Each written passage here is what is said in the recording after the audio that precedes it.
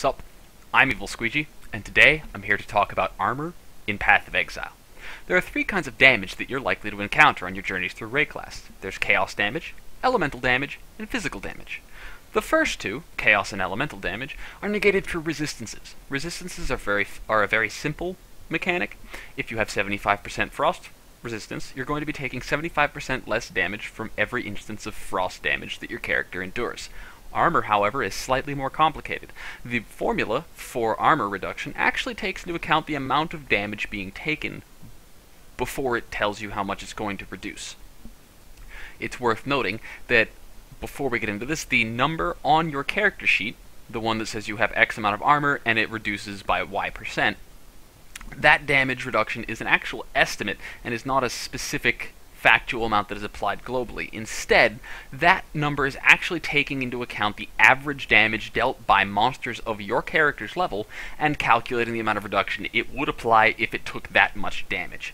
That being said, the formula here, now on the screen, you can see that it actually takes, the formula here is that it takes the amount of armor that you have, and it divides that amount by an amount equal to armor plus 12 times the damage. So if you have 100 damage, that's 1200 damage plus armor, and then you divide your armor by that, and this will give you the percentage by which it multiplies the incoming damage.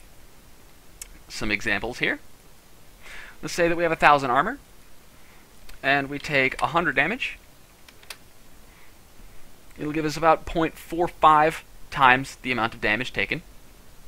Now if we reduce that, let's say we only took 10 damage, we get 89% of that 10 damage off, or loosely about 2 damage taken. Now if we jack this up to 600, you lose almost all that reduction, and you're only multiplying it by 10, 12%.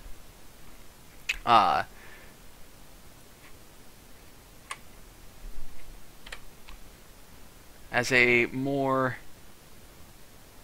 obvious method of displaying it, this chart is actually being taken off of the wiki directly.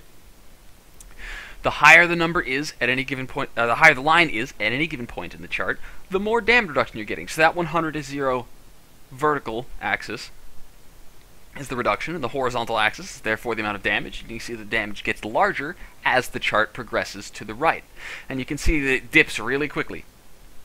Now this is assuming 1200 armor, but this particular kind of chart should give you an idea as to the kind of dip and diminishing return that you'll see the higher the damage gets. This is important to note. My next question, as soon as I found out this, was where was armor most useful and where was armor least useful? The answer is that armor is most useful against a lot of little mobs that are all dealing physical damage. Examples of this include squids in, say, the Submerged Passage, or archers in, like, the Ledge, zombies and so on in Fellshrine Ruins. And it is least useful against very large physical bosses, such as Cole or Brutus, where you're taking very large hits, but you're taking them less frequently. Or at least you should be if you're doing things properly. The amount of damage reduction on your sheet is I've already said that was an estimate. There's the word about derp. However, that doesn't mean that you should just ignore it. You can start to see how much armor is impacting your gameplay by taking pieces of gear on and off, and if you wanted to theory craft ahead of time, you would need to know where the armor can come from. It's worth noting that armor itself is not actually increased by strength. Whereas Energy Shield is increased by intelligence, and evasion is increased by dexterity, armor is not increased by strength. Rather, life is increased by strength. So the only source you're going to have for your armor score is your gear plus your passives. It is worth noting that calculating your armor based on your gear can be done the quick and easy way, assuming bad gear, or the more complicated way, assuming better gear with magical affixes. However, I'll be getting into gear in a later video, so we're not going to talk about that very in-depth here. It's also worth noting that if you take the Iron Reflexes passive node, the keystone on the southern half of Ranger, and on the right side of the Duelist, that it converts all of your evasion to armor, and I'll actually be doing a video about that specific node later as well.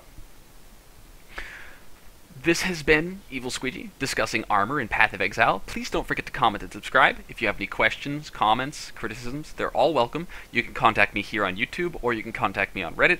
The name is Evil Squeegee on Reddit as well. And I'm going to leave you here to watch my Fireball Marauder here take on... I can't even remember this dude's name. I don't have a clue.